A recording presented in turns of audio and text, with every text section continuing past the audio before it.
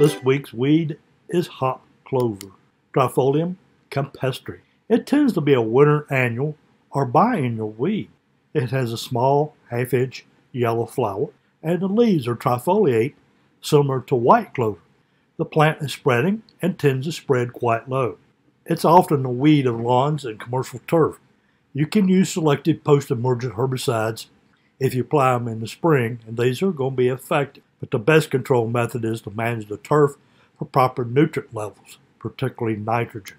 Leaves, seeds, and flowers of hop clover are all edible.